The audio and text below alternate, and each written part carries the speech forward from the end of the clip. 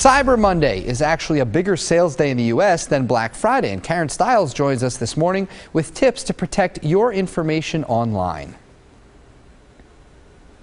If you are one of the many who plan to do your holiday shopping online, there are a few things that you might want to do to avoid getting taken. Most important, make sure that your computer, phone, and tablets are secure and that you are using a secure network. Change passwords and update security on these devices on a regular basis. Watch out for fake security alerts that tell you to call a specific phone number for help. Only call numbers or visit websites that you know are legitimate.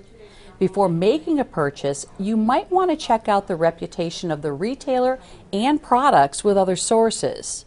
Before placing an order, read and make a copy of the terms and conditions and return policies. Pay with a credit card. Not only will this allow you to dispute the charge if the merchandise does not arrive or is not as promised, but some credit cards also offer extended warranties on purchases and will replace the product if it is lost, stolen, or broken within the first few months of purchase. And trust your gut instinct. If something seems odd or suspicious, do not proceed with a purchase. Instead, report the potential issue to consumer organizations. Your information could help others from falling victim to security issues and scams.